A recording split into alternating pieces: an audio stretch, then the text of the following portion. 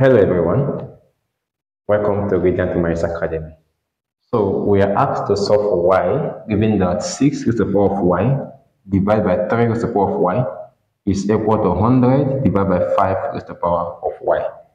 This is an interesting equation. So we are given that 6 raised to the power of y divided by 3 raised to the power of y is equal to 100 divided by 5 raised to the power of y. So now, the left-hand side can be expressed as 6 divided by 3 all raised to the power of y equal to, at this point we have 10 squared divided by 5 raised to the power of y.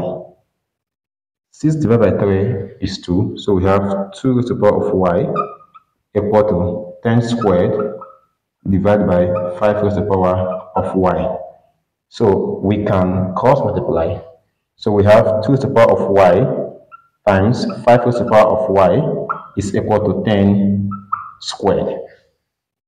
But from a product power law, we have that if a raised to the power of n times b raised to the power of n, this can be expressed as a times b all raised to the power of n, provided that they have the same index.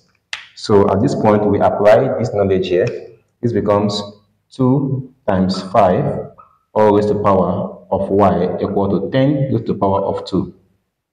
2 times 5 is 10, so we have 10 raised to the power of y equal to 10 raised to the power of 2. Now, since their bases are the same, we have that y is equal to 2. Yes, y is equal to 2. Thank you so much for always watching our videos.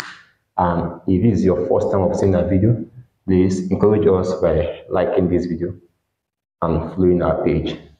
I have a complete series of indices, indexer equations, indexer expressions that leads to quadratic, and so many math Olympiad questions on indices in my YouTube channel.